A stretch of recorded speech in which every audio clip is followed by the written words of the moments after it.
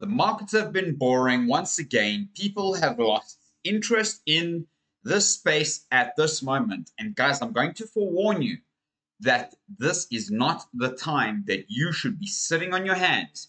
This is the time where you should take your mouses, your hands, and you should be actively involved in preparing for your next trading steps. And if you guys want to know more about that, well, then make sure to stay tuned because I'm going to show you some evidence right here, right now, that all the noise is just FUD. If you guys were watching my video yesterday, I did tell you this would be the chart that would change your life. Go watch it because you do not want to miss out on that chart that I made there for you. It took me a long time to make that chart, but it is well worth you guys going to see because you can see that there is a thesis about Bitcoin in terms of it being a massive long-term play. Guys, welcome back to the Crypto Bliss Show. I'm Kiara DeCast. Thank you for being here with me today. Once again, I truly appreciate every single one of you being here and much benevolent love to every single one of you. So thank you to all my subscribers. Truly appreciate you. Peace out and shout out to all of you. All right. On Morales Money here today, guys, we have Tau, Lido, ICP, Maker, OKB, Pulse, Filecoin, and Mantle pumping. The rest of the market is still kind of bleeding. Injective is down, Crows down, Tears down, Hex is down, Dodgers down, Casper's down, Tons down. Guys, remember, these are good buying opportunities in those coins and those narratives. Let's move on to the cryptocurrency market cap. Today is $1.632 trillion, kind of up 0.1% for the day. Trading volume has diminished once again, down to $56 billion. Manta Network is pumping, Zignity is pumping, Omnicat, Aleph is pumping, Lisk is pumping, and Bitcoin is up 0.2% for the day, just hanging on to that 40K level hardcore right now. Ethereum is sitting at 2,223, BNB at 291, Solana at $87, XRP at 51 cents, Lido at 2,222, Cardano at 47 cents, and AVAX at $30, guys. So very interesting to see what's going on in the market cap. We're in the neutral territory. We're bouncing between 48 and 52 at the moment. So there's not much more that we have to say about that. Now, there are a few things that I want to share with you on the news before I get to sharing the charts with you. But before I do anything, I do just want to give you guys forewarning that this is on the median line of this channel here, okay? And on this channel, you can see that it's a long-term channel since the bottom of the market and is pretty much been bouncing all the way up. If you look here, this breakout area was that target. I wouldn't be surprised if we and check. So this was the target, just by the way, and we actually pumped up even further. So I just want you guys to know that actually like up to a 60-70% pullback from this area would be quite reasonable. So sorry, not of the entire move, but I'm just saying from this zone from here to here, 70% of that would be, I mean, look at this, we're about there anyway. So at the worst, you know, we're going to hit the bottom of this box here at the 37,400, guys. I think that's about all we're going to see happen on the Bitcoin chart. What do you guys think? Let me know down in the comments below if you guys are kind of feeling a very similar experience here at the moment. This is the Bitcoin halving, this vertical line. So we literally are coming up to that moment. And I wouldn't be surprised if we traded in this area here, bounced around. You know, guys, it's going to give you opportunities to take trades up and down, up and down, up and down until we actually get out of this area and then break up. So essentially, my current move up here that I intended it for to get up to 55,000 has become invalidated. So now I will remove that for us. And I will also then remove this because even though that will be the next level of resistance once we do get up there, we are currently in more of a down sloping trend at the moment. Now, there is some stuff that I do want to show you in terms of similarities. And if you guys like in terms of the candles and where we're at the moment. So if you guys want to check that out, make sure to stay tuned right to the very end. But I have some crazy news for you because the 9 Bitcoin ETFs have bought 102,613 Bitcoin in just 7 days of trading, guys. It took MicroStrategy 300 days to buy 100,000 Bitcoin. Wait till you see the FOMO kick in. I completely agree here. This is about to see some absolutely crazy stuff happen into the future of Bitcoin. And this is an incredible headline, just as Bitcoin Archive says. Shout out to Bitcoin Archive. The SEC's Bitcoin ETF approvals have forever altered the global monetary system. That is a very powerful article. Not only that, Tesla did not sell any of its Bitcoin in the Q4 of 2023 and still owns 9,720 worth $385 million, guys.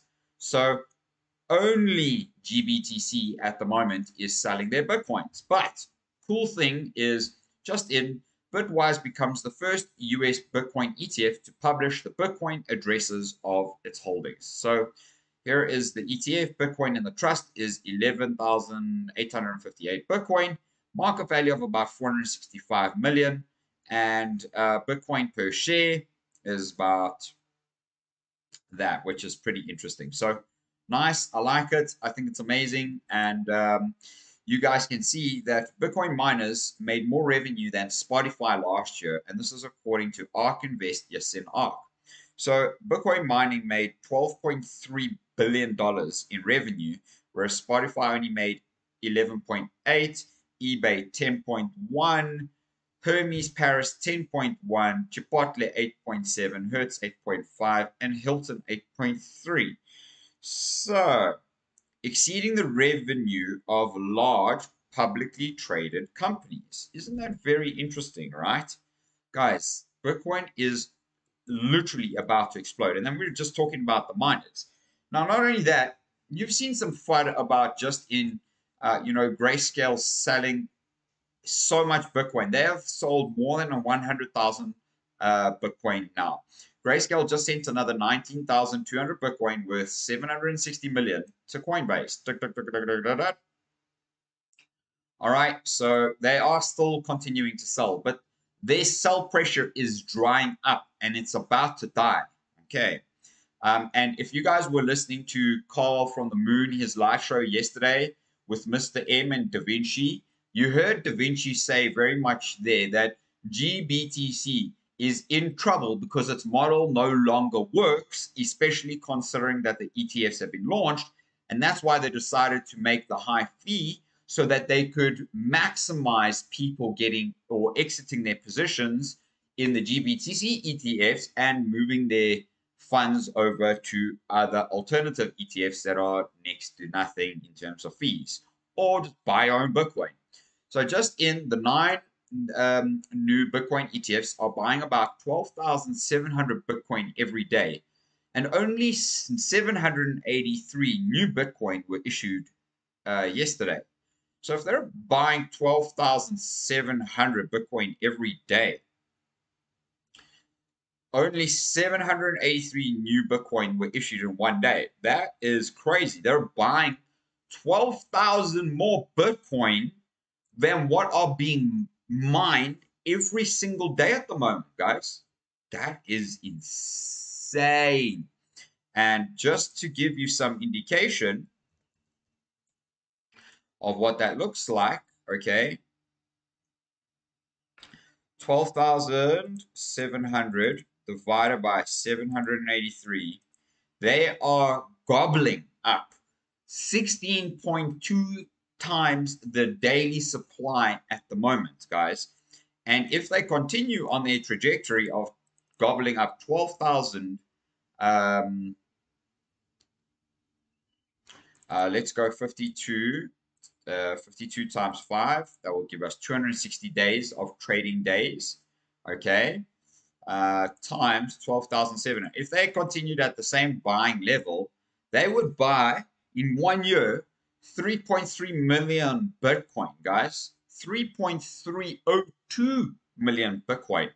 Would you like to let them own that much Bitcoin, guys? Because that's a ridiculous amount of the network. And they would do one of two things: hodl it to shit until the network just died and just that's it.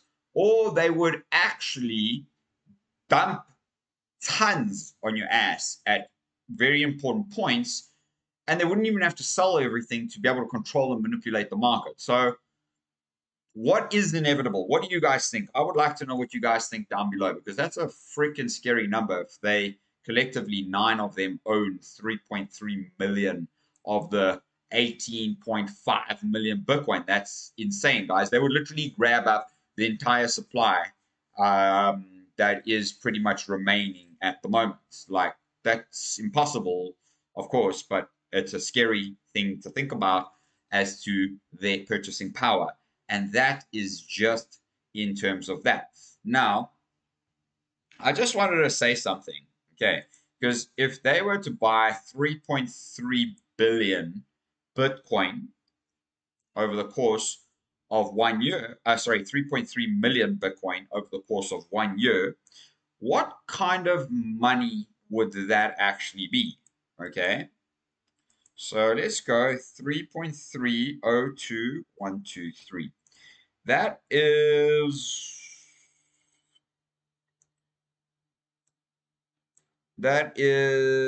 I mean, Jesus, guys, let's copy that number and put it on the calculator because I can't even see it here. Okay, boom. They would bring in $132 billion of liquidity into the ETFs. Now, keep this in mind when I show you the next article here, okay? Because currently, BlackRock and Fidelity hold more than 3.2 billion, okay? They're buying about $400 million Bitcoin on average every day. So once Grayscale's Bitcoin dries up, you know, there's nothing left to do, guys. So 3.2 billion, okay, I'm going to just share with you. So I'm going to take the whole amount of money that they doing over the course of the year and divide it by the amount that they've done in 1 week, okay? 3.2 billion. Okay? That's a 41x potential on the current price of Bitcoin. Okay. There's Kathy Wood's prediction of a $1.652 million Bitcoin. Guys, I can't repeat this much more to you. Get one Bitcoin. I don't own one Bitcoin, but I'm furiously buying one Bitcoin, and I'm making sure everybody around me is also buying one Bitcoin, okay?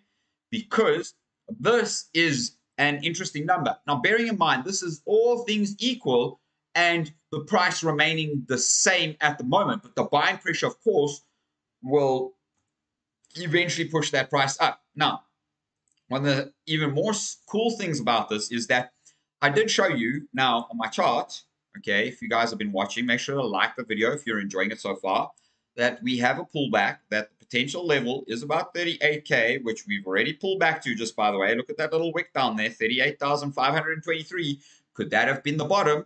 One, because this is a buying candle. However, I do want to say something, that this was a buying candle too after a major dump that made a new low. Then we made a candle like this, which is essentially called a hammer candle, but it is at the end of a pattern, hopefully on a support level currently, okay? But then you see the next candle kind of was low, and then the next candle rolled over. Are we about to do the same thing right now and roll over for one more dump to the downside? My level, honestly, if we were to come down, my level is this level right here, because look at those high, look at that incredible level right there, okay? Now that level is 38,000, okay? 37,956, 38,000, guys. So we haven't quite hit the 38,000 level. We tried to reach it, but we didn't quite. So if we do roll over, that's my potential target. Other than that, I don't think we're going to go much further than that. That's just my honest view. If you guys think any different, let me know down below. But everything is going according to plan, according to this chart. Now, I don't know if you guys have seen this chart, but 2016, we had a 62% below all-time high drawdown before the halving. Then we had, sorry, this is 80 days before the halving, okay, from the all-time high. Then 52% below the all-time high, okay, on 2020 cycle. And 2024 is currently 42% below the all-time high, okay? So everything is going according to plan, and the halving is in about 80 days, guys. So things from the halving point really start to pump. I mean, look at this. This was sideways capitulation before a pump.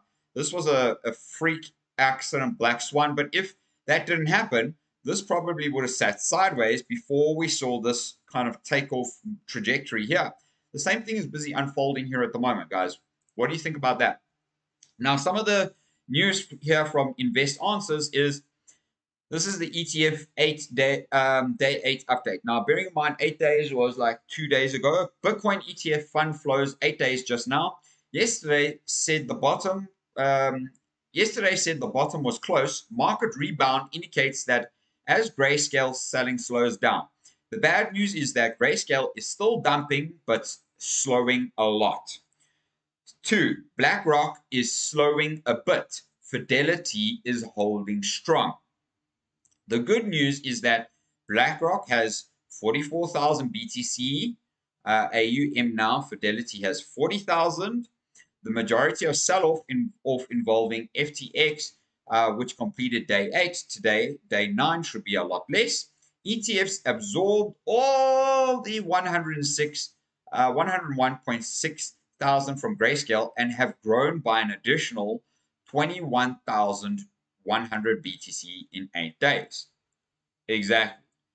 The ETF alone are sucking in 15x the daily Bitcoin supply created, i.e. 134,000 versus 900. That's what I've just explained to you guys. So I hope you guys are enjoying this because, you know, Bitcoin HODL visualized the new ETF overcame GBTC release of 101k BTC by 21k BTC net. They absorbed 122 BTC in 8 days. So here's FBTC, IBIT. So this is Fidelity, own now more than BlackRock. Then you've got BitB, ARK is the 4th biggest. BTC Co, Valkyrie. Look at all of this, guys. Net gain, and then GBTC selling the shit out of it. I mean, I'm sure this was absolutely planned, of course, guys. Now, I hope you guys have been enjoying this. I would absolutely love for you guys to subscribe to the channel if you have not done so yet. And please give the video a thumbs up, you know. Guys, that really helps the channel to push my content out to more people that need to know about this stuff. Now, before I show you the last video, let's go over and draw to my chart. We broke this.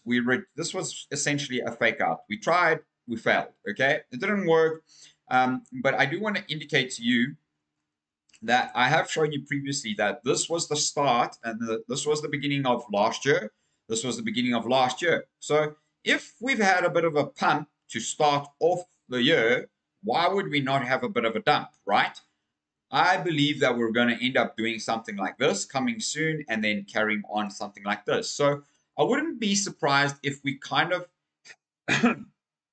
excuse me, had the same overlay of pattern from here, kind of pulling up this way. So that's a long time that it took. It's a whole year from there to there, guys.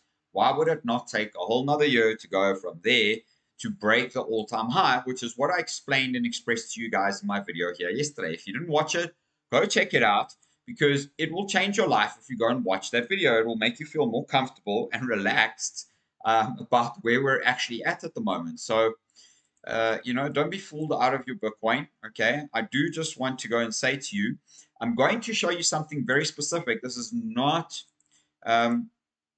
so from this breakout point, okay, I would like to draw the breakout point, okay, where we had this level, okay, so that you guys can see where the potential 618 is on Bitcoin. And as we know that Bitcoin does not like being too far away from its 618 level, okay? And as you guys can see, the 618 level is actually up here at 42,368. And right now, we're actually bouncing off the 382 and the 50 level. We're under the 50. So if we do come down, I mean, the next possible level is that 36K level, which is actually at the bottom of this triangle. But even if we come down there, guys, at the worst case scenario, look at this, 31,800. I have said this to you guys before, okay? I don't think it's going to happen. That's what I'm saying. I don't think, okay? But as a trader and as a chartist, you really just got to continue to look at the charts. We're down sloping until we get up above this, okay? We need to get back up above the 68K level. And essentially, we would like to see us get back up here to the 0.786 level. So we all can see those charts and what is going on. So for now, this is a resistance line. And this currently is the support line. And we are somewhat making some sort of wedge pattern once again on the chart, okay? So a breakout of this target would be all the way back up here at the kind of the 45.5 to 46,000 level. So that's pretty easy and simple. And that's why I'm still going to remain in my trade. I'm going to DCA after today's candle close. I will DCA into more into my Bitcoin position. I have been exited out of all of my trades. I got out of everything because the market just wasn't doing me any justice, as you guys know. And as I showed you this on the chart yesterday, this is exactly what it is that I've been doing too. So I would like to just zoom in ever so much here so that you guys can get a really good indication here as this drop, wick down, pull back up, roll over, drop, pull down, wick down, chuck. Are we going to roll over again? Because we actually are under a resistance level. So we may pull down here. If that is the case, I have a buy entry down here. And I will move my stop loss underneath the 36K level under the box, because again, that's where I think we could come. I said underneath here. So this 35,500 levels where I would actually put my stop loss. But I do want to say that the RSI is starting to pull up. A bit more buy volume actually came in here in this area. And as you can see here, since the ETF was launched, there really wasn't a lot of buy volume, and that's because the sell volume pressure from GBTC kept us down, okay? So not only that, we had this ass jack. So guys, make sure you guys are using my Bybit link down below and my Bitflex link down below. You can get up to nearly $100,000 in bonus profits. Go check my links down below. I don't have a Bitcoin trade here. I actually got stopped out of that trade, so I lost that one, and that's okay. I'll put more in there and start again. But I just want to go and show you this video because Strike CEO tells Yahoo Finance Jamie Dimon was Jeffrey Epstein's banker after JP Morgan's CEO bashes Bitcoin. Let's go and listen to what he actually says here, guys, because I agree with Jack Mallers on this one. Let's go and hear. Yeah, thanks for having me, Brad. What do I think about Jeffrey Epstein's banker being concerned that a distributed, decentralized, open public money could potentially be used for bad things, sitting on a ski resort in Davos? I don't really care. I don't know why anyone cares, right? I mean, that guy knows when money's used for bad things. So it's a weird opinion of his. And my pet rock was up, as you said, 160% last year. It performed well against the dollar. So I don't know. I don't really care what that guy has to say about Bitcoin. I don't know why anybody does. When you think. So if you look at what he's actually saying, it is completely irrelevant. And if you guys went and watched my video yesterday, I'll leave it up pinned in the comments for you, pinned in the cards for you. you guys will see. You'll feel more comfortable and more relaxed because you shouldn't give two rocks about what Jamie Dimon says. Instead, look at what he's actually doing, okay? Which is buying MicroStrategy, buying a whole bunch of Bitcoin in different ways behind your backs over the years. So, guys, he's trying to FUD Bitcoin while GBTC is happening. I mean, his comments are ridiculous about how when it gets to 21 million Satoshi's just going to appear out of nowhere and like close it down. Like, I mean, like that is like, I mean, that's very childish from the world's biggest banker. So it's just interesting to see what he's saying. Think about Bitcoin and transactions that we're seeing. And a lot of the focus, at least coming into last year too, was not just what the ETF approvals would look like, but what also the utilization from here would look like moving out of the crypto winter. What type of utilization are you seeing? I mean, first of all, Bitcoin's this open public digital infrastructure for the world. So you see utilization all over planet Earth for all sorts of different things, right? Anyone can do whatever they want with it, which is part of the beauty and part of the attraction. I personally think that the killer use case we'll see over the next few years is the fact that all 8 billion human beings on the planet face fiat debasement. That means that their government's local currency loses value persistently. And global debt to GDP is what, 360% right now? So I mean, everyone has to own something else. And I think the killer use case over the next few years is going to be owning something that they can't make any more of. And so that's why I think Wall Street's attracted to it. That's why I think you've seen a price run up, is because, I mean, even gold being bullish in the face of a hawkish Fed, the world is concerned with the treasury and the bond market. The world is concerned with the debt that governments have accrued without any growth. And they found this thing that's free to hold, that's scarce, that you can put in your brain. And it's just the killer app. It's the best expression of fiat debasement that literally everyone on the planet has to face. So that to me is the killer app. And then, people make payments with it. People do all sorts of stuff with it because there's no central governing party to tell them not to, which is beautiful. It's pure humanity. Well, Jack. Wow. He's said that so perfectly. And if we go and look at the global debt to GDP ratio, let's go and see what it is, guys.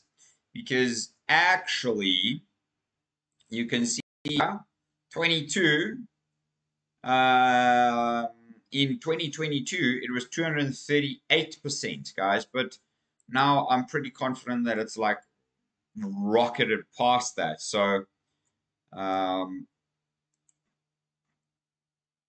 we just need to go here. No, okay, don't worry about that. Okay, but you guys can see here, I mean, it's massive. Oh, that's a PDF, that's why. I don't want a PDF, I just want to see what it is. But guys, IMF blog, chart of the week. Global debt is returning to its rising trend. There you go. Public debt, household debt, non-financial corporate debt, okay? So this is private debt. This is public debt. It is increasing, guys. 22 was 238. 2019 was 229. It is increasing every single year, okay? And it is going to continue to do that. And that's why you guys need to know that this is very important. It's Johnny here. It's good to see you. I'm curious to get your perspective then on regulations. There's been lots of talk about what exactly that is going to look like, whether or not that would be a bullish thing for the industry, whether or not it's going to hold the industry back. Where do you stand on regulation? And I guess, what are you expecting to hear from lawmakers, to hear from regulators here in the U.S. this year in terms of the movement that we could potentially see? Yeah, so to be clear, me personally and my company, we are a Bitcoin company. I'm a Bitcoiner. I think crypto is a load of garbage. I think it's generally a distraction to what this technology and this movement represents. And just to give you guys a bit of context, this is what he actually says about Ethereum and other cryptos. He is a Bitcoin maxi. He does love Bitcoin. I do agree with his statement about Bitcoin. Although I do see use cases for other cryptos myself personally. If he doesn't, that's okay. Everybody has their own views and their own opinions, and they have their own risk appetites. Is here to change. And so how the world is going to sort out the fact that some kid named Vitalik Buterin printed a lot of coins in his basement and then pre-sold them to people and has been promising all sorts of crazy things that have never happened. I don't know. Is that a security? But I guess the point is I don't care. Everyone knows that Bitcoin has regulatory clarity, that Bitcoin is now officially on Wall Street, that Bitcoin is distributed, it works, its monetary policy has never changed, and that's why I'm here.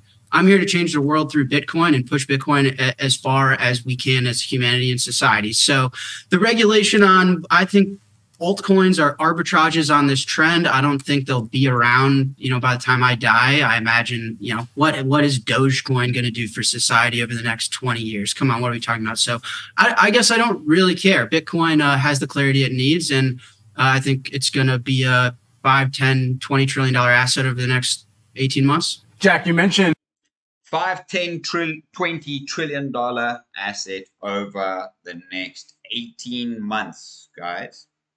Did you just hear what I said? Because if you go and look at my Bitcoin calculations, okay, currently Bitcoin is only sitting at 785 billion. So if we were to do 20 trillion, 20 trillion divided by 785 billion, that's going to give us an approximately 25x from here now. So times by 40,000. Okay. So Jack Mallers, Kathy Wood, Arthur Hayes, myself, Scaramucci, all of the cryptopreneurs in the space are all calling $1 million Bitcoin. We were saying by 2030. But Arthur Hayes, Jack Mallers, I mean, these guys are talking about 750,000 to $1 million Bitcoin this cycle in the next 18 months. Do you guys think that's possible? If you enjoyed this video, smash a thumbs up. Remember to hit my Bybit link so you guys can come and trade with me. You guys can see here's my trade. I'm down 24% of my trade right now. I will enter in. I do have more entries into my position. I will enter in as we climb down. Even if we pull down here, I will enter into the position, lower my entry level, and I would have bought tons of Bitcoin for when we essentially start to make the crazy run for the Bitcoin halving moment, which is not too far around the corner, as you guys can see. So, guys, I really hope that you have enjoyed this content with me here today, and I truly appreciate you all being here with me. Much love. Beautiful blessings, and I hope to see you guys on the next one, because that's when the halving is coming very, very soon. Much love. Take care. See you later.